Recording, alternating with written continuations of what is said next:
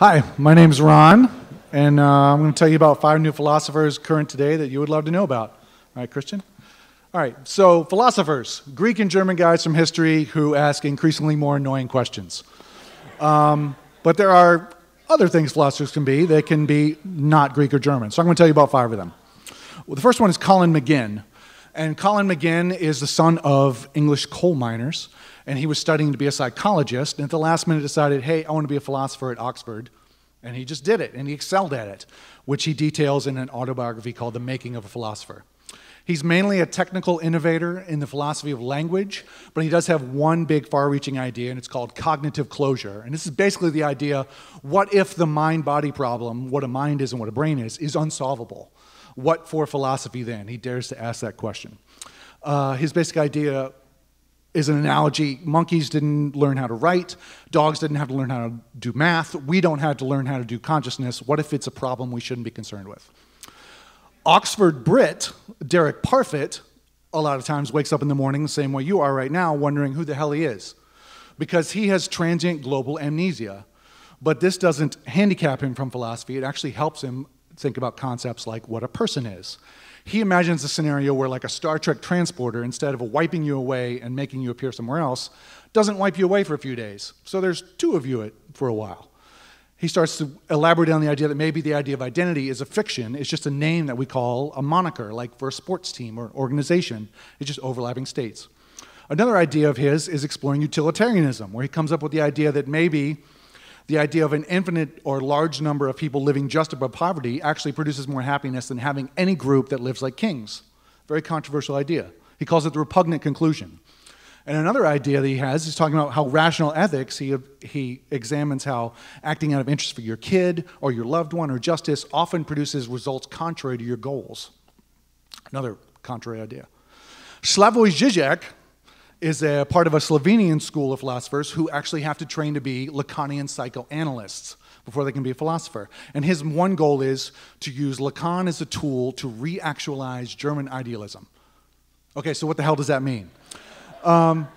German idealism, according to Žižek, says that truths about us are outside in the world. We have to look in the world that we perceive to see anything that we want to know about us. He uses Lacan's terms to psychoanalyze that about us out there, like there was a structure underneath, like an unconscious. For example, George Bailey in It's a Wonderful Life gets a chance to see the world without him, the world around him without him in it, filtering it. And it's horrifying to him. And Žižek calls this unconscious that Bailey would discover the real after Lacan. So Žižek says he's psychoanalyzing our culture and showing us that a lot of things that we take for granted, like freedoms, are actually a pervasive ideology that tells us how to think. His philosophy is actually a political act because it's tricking you into reconsider freedom. Alain Badiou is a French philosopher, and he has a book called Being an Event, and in it are 37 meditations or chapters, some mathematical, some philosophical, and some just about historical figures.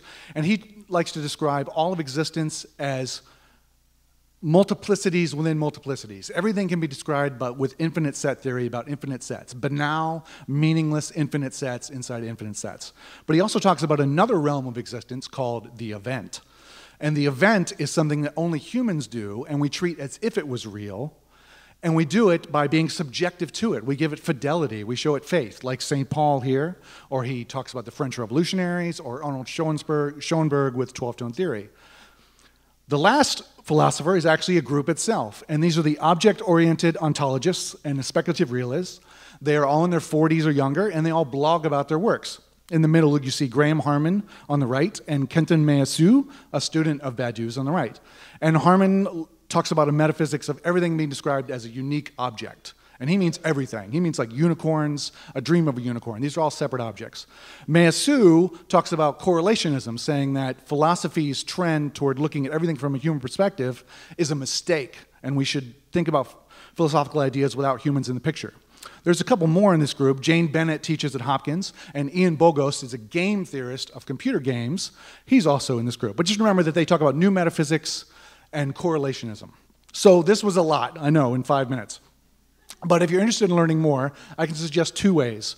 One is Žižek has many documentaries made about him. They're extremely entertaining. And one is helpfully named Žižek. And Colin McGinn has an autobiography that I said before called The Making of a Philosopher, where he talks about a lot of modern philosophy, and it'll bring you into it. So thank you for listening. All right.